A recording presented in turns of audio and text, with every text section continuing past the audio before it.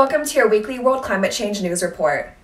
Our headlines this week are: researchers expect more extremes in wet and dry seasons. NASA predicts more hurricanes and wildfires. Coronavirus and climate change boost humanitarian crisis. Climate action requires systematic decarbonization. Deadly heat waves across Africa. Ventilation corridors to fight high temperatures. And the UNCCD and Azerbaijan join hands for water security. Our first story: researchers expect more extremes in wet and dry seasons. According to a research from Clemson University, climate change will lead to more rainfall as well as more water evaporation. Consequently, dry seasons around the world will become drier and wet seasons will become wetter. The study analyzed annual precipitation and its fluctuations through the seasons for different regions from 1971 through 2000. The data was used to predict future water availability during each region's 3 wettest months and 3 driest months. Our second story: NASA predicts more hurricanes and wildfires. Due to climate change, the world can expect more hurricanes and wildfires in the coming months. Yang Chen of the University of California has stated how climate change is likely to make some areas get drier and more flammable conditions that would allow for fires and deforestation or agricultural use to spread.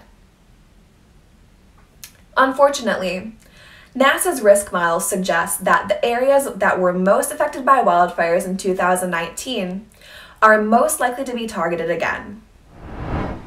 Our third story: coronavirus and climate change boost humanitarian crisis. In a recent statement by the UN Human Rights Council, it has been revealed that nearly 200 million people will require humanitarian assistance by the year 2022 due to the impact of the coronavirus pandemic, exacerbating the climate change crisis. Sexual abuse, insecurity, lack of health care, and displacement due to climate change are some of the causes, with women and girls being at a greater risk. These issues are globally widespread, found from Venezuela to Myanmar.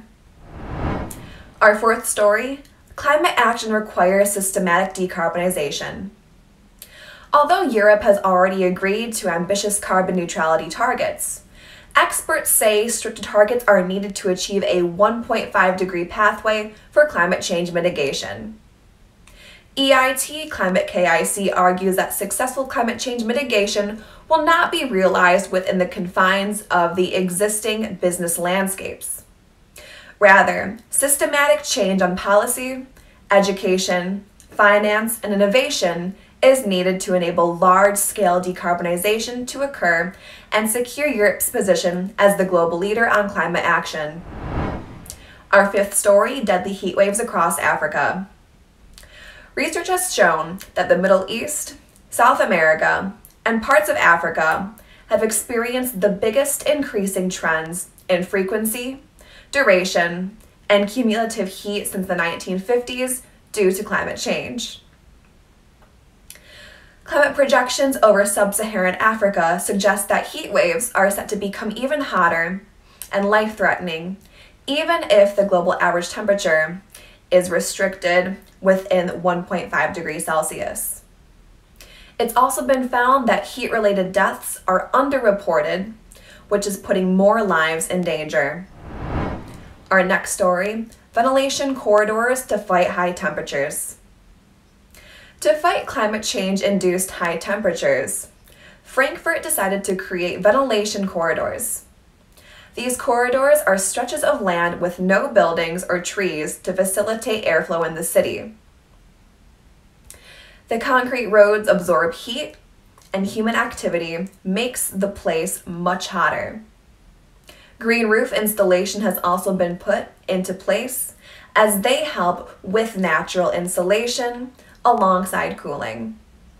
June 2020 was the hottest month on record, and Frankfurt was one of the hottest cities in Germany.